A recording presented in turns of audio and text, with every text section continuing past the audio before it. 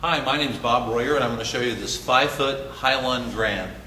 It's a baby grand, they'll call it. It's measured from here to the back.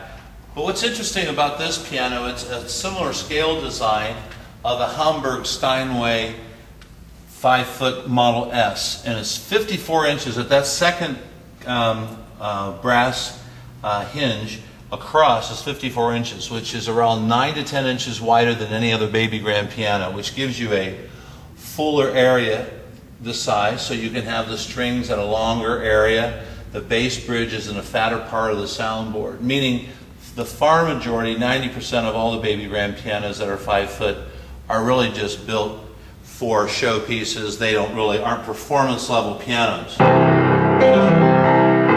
not going to have this deep of sound, which Bill is going to show you this in a second.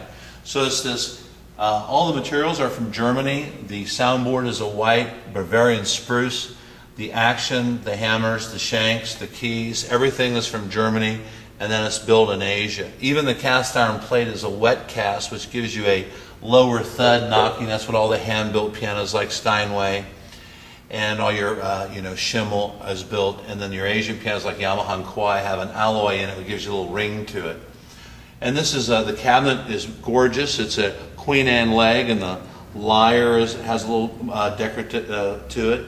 It has a slow close fall board. The legs match, double casters. This has a real beautiful look to it, depending on how bright your home is, being the lighting. We have, unfortunately, this fluorescent lighting that shows maybe a little more red to it. Here it shows more brown. But this has the lid has a beveled edge, which is a real nice soft edge. The far majority of all the pianos will have a real straight edge. This is the highest quality mahogany you can get. It's very, very nice. And my piano player Bill is going to show you how great this piano sounds.